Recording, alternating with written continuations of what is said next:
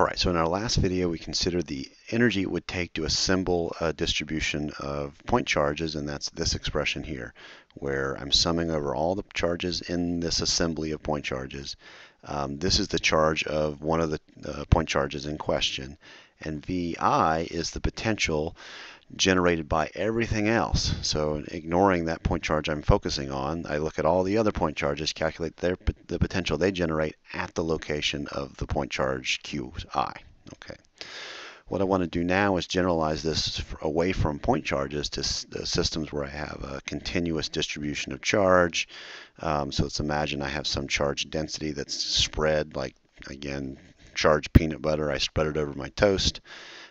And I want to ask the question, what is the energy required to assemble that continuous distribution of charge? Okay, so what I'm going to do is consider little bits, right? So I'm going to say, all right, I have a little bit of charge here. I'm going to say that has charge dq, and I can write that as the density at that location times the volume element dv. Okay, that's my little dq.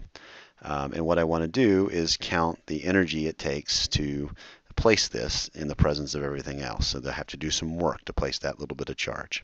And so now my energy, I can write a expression analogous to this one, where I have 1/2, and now I don't sum it, I do an integral over Q, which is now dq, which is rho dv. So I end up with rho times the potential times dv. Okay, and so this is the energy required to assemble this continuously spread bit of charge, or this total massive charge I've assembled here. Okay, now there's an important distinction between these two expressions. The distinction is the following. So when I write the potential here, this is the potential due to all charges. All charges.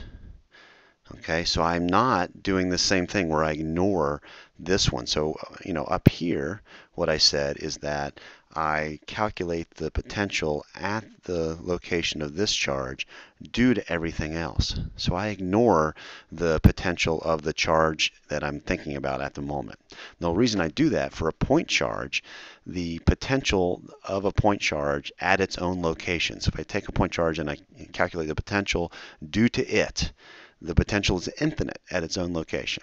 Okay, so if I were to include the potential due to the charge I in this VI, I would pick up an infinity. So for every point charge, I pick up an infinity if I do that.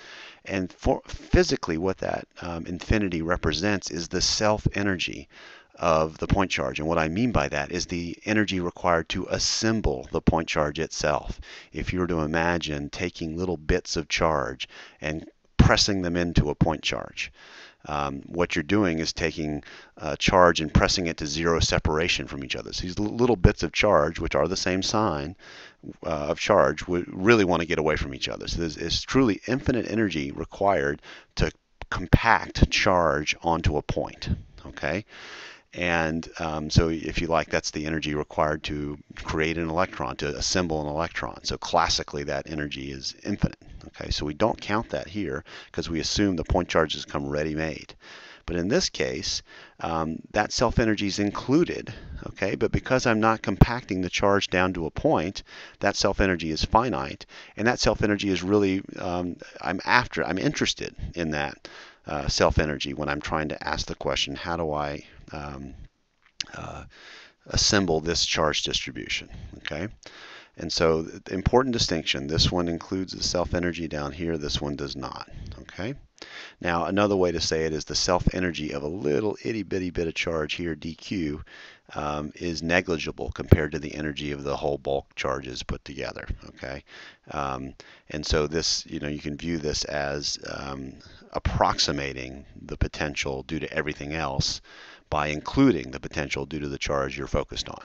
Okay, and that approximation, because it's such an infinitesimal bit of charge, becomes formally an accurate description of the energy. Okay, I've rambled too long on that. Okay, I have two expressions now, one for point charges, one for continuous distribution. Let me do one more thing in this video before I quit, and that is consider now the case of a conductor. So if I imagine if I have a conductor, Um, conductors and insulators are just squiggly lines to me apparently. And I put some charge on it, plus Q.